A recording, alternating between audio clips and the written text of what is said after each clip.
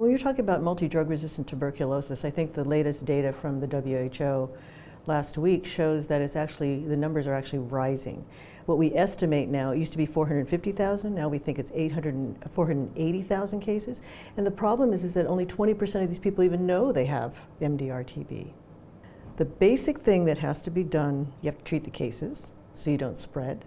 But the other thing is that you have to make the program, you have to improve your tuberculosis program so you're not making these cases of MDR-TB. Because we have very effective drugs. If you take the drugs, you can get cured.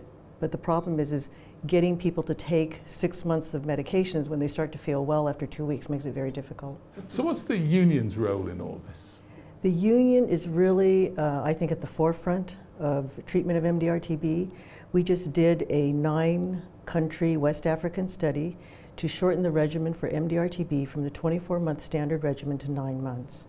And it was because of the work of the union, along with other colleagues with MSF, for example, that actually made the World Health Organization say, oh, we've got to change this regimen to this shortened one. And so they announced that in April of 2016. In addition to that, we provide a lot of courses on MDR-TB, we provide technical assistance on MDR-TB, and we do research, both at the very highest standard, what we call a randomized clinical trial, to say, is this regimen working? But we also do these operational studies. So we cover the waterfront in terms of MDR-TB. What the problem is that people don't want to deal with what they consider the unsexy parts of the TB program, and that's really making sure that people take their medications from the start so they don't develop the MDR-TB. When you have an MDR-TB crisis, it makes complications of medications.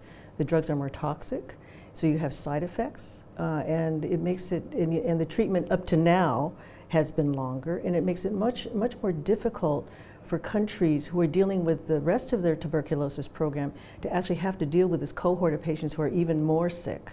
The global community is now aware of the problem. We're trying to develop new medications. We're trying to put more of an emphasis on infection control. The worst thing you can do in tuberculosis is add one new drug to a failing regimen. So what you have to have is a good regimen of drugs.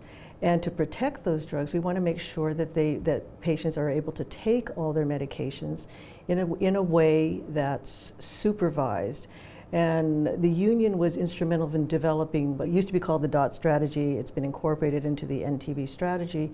But I think that it's very important that we actually support the patient through care, all the care. It's not just giving medicines and going away. You have to deal with the social aspects, sometimes even food, all those aspects to make sure that they take their treatment.